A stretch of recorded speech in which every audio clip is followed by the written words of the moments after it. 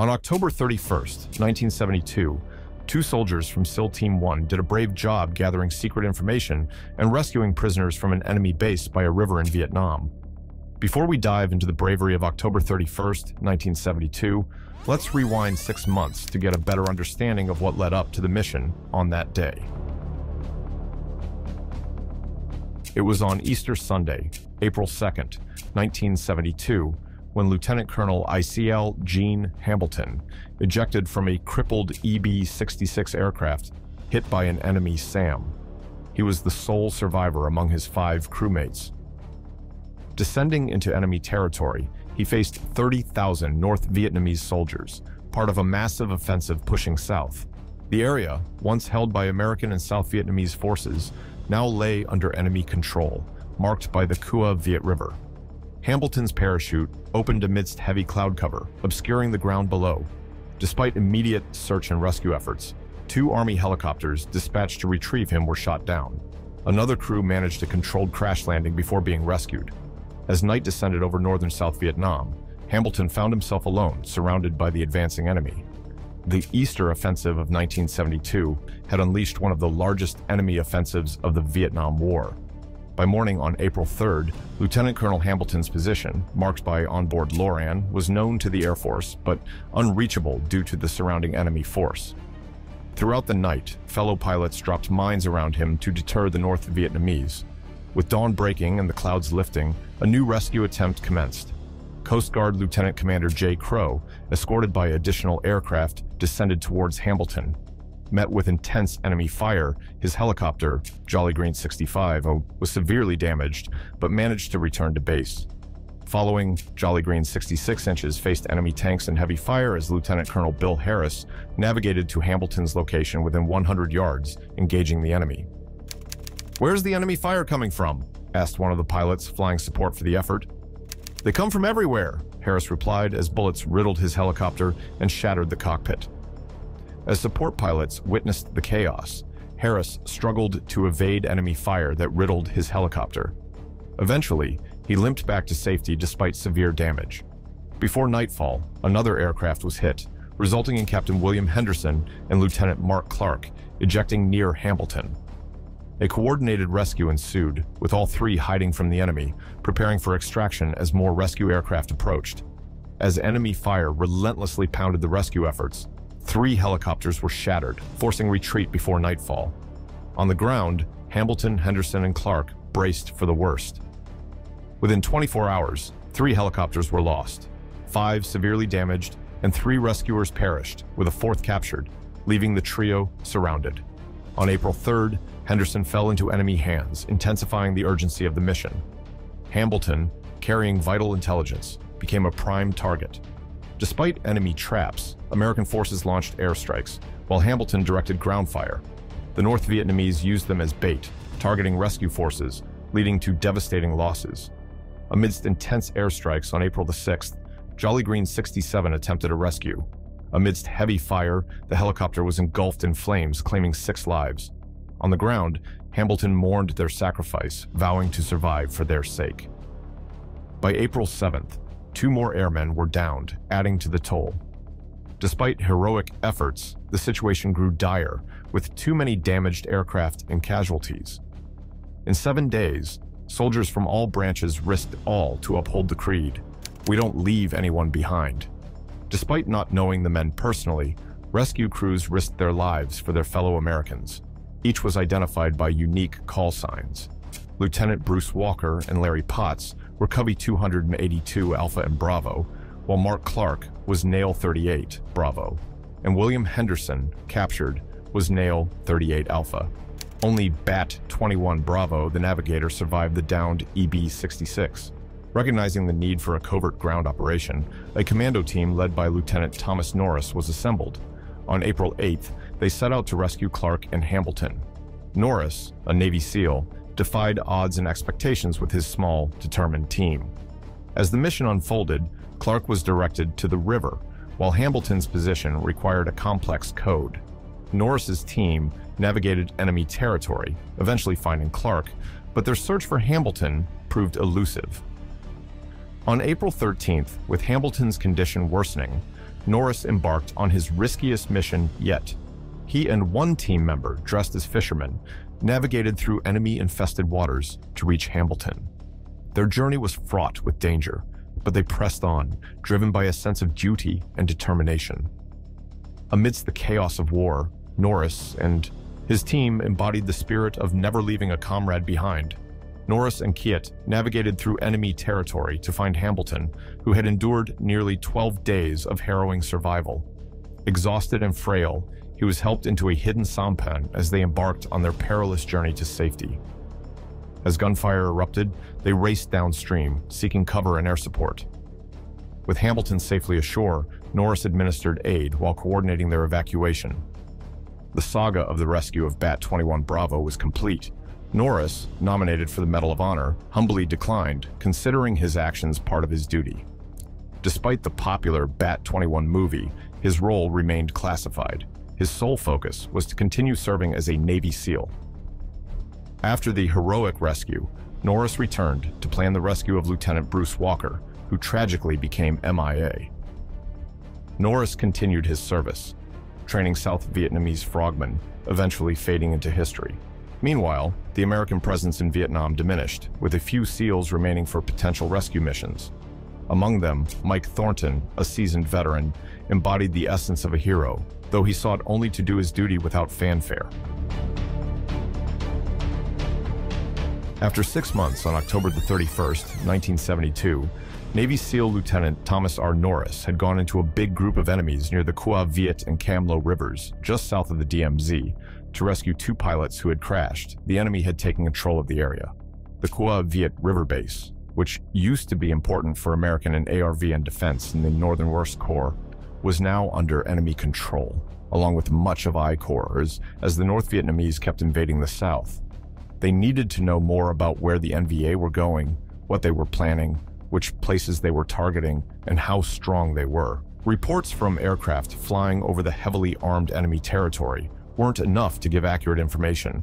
So, they decided that a small team, including a new LDNN officer, 2 experienced LDNN frogmen, an American SEAL lieutenant, and Michael Thornton, would have to go among the enemy to gather the needed information. It was going to be a dangerous and intense mission, happening on Halloween night. A tiny boat floated quietly on the waves near the coast of South Vietnam. Mike Thornton started paddling towards the shore, while his lieutenant, the only other American with them, told him where to go. As the Vietnamese boat they had come from faded into the dark, 3 LDNNs, South Vietnamese SEALs, joined Thornton and his lieutenant in the small boat. They were slowly heading towards the beach. It was a little after 4 in the morning. Mike Thornton knew about Lieutenant Tom Norris's brave rescue mission, which had happened just a few miles away 6 months earlier. He understood that even though they were landing on the shores of South Vietnam, they wouldn't find any friendly faces there. The 5 men were all alone. If they got into trouble, there wouldn't be any air support or help, just gunfire from a naval ship far out at sea. After reaching shallow water, the men got out and pulled the raft to the beach, hiding it carefully. Then they started walking north towards the Cua Viet River and the old naval base controlled by the enemy now. There wasn't much cover. In the dark early morning, they moved quietly from one sand dune to another, making sure not to be seen by the many enemy camps they passed. Time passed slowly, but the SEALs couldn't find the river they were looking for. They couldn't even see any familiar landmarks. It was clear that they were lost. As the first light of morning appeared on the horizon, the SEAL lieutenant communicated silently with hand signals, instructing the team to head back to the beach. Through the radio, they learned roughly where they were. Originally, the plan was to land the team south of the Cua Viet River, so they could move northward directly towards the river and the old naval base. However, they had ended up too far north, landing above the river. Their journey had taken them off course, nearly into the demilitarized zone. With their hearts racing and daylight approaching, the team breathed a quiet sigh of relief when they finally spotted the beach where they had hidden their raft. They were almost back. What could have been a disastrous situation was starting to turn out all right. Suddenly, the quiet of the early morning was shattered by gunfire. The SEALs immediately dropped to the ground, firing back at the NVA soldiers who had spotted them. 2 enemy soldiers had found them and started shooting, but soon, the noise of battle attracted even more enemy soldiers, up to 50, who rushed towards them to attack. The team leader quickly organized his men into a small defensive position as the enemy came within 25 meters of them. During the exchange, one of the LDNNs was shot in the hip, and shrapnel from an enemy grenade wounded both of Mike Thornton's legs and caused wounds on his back.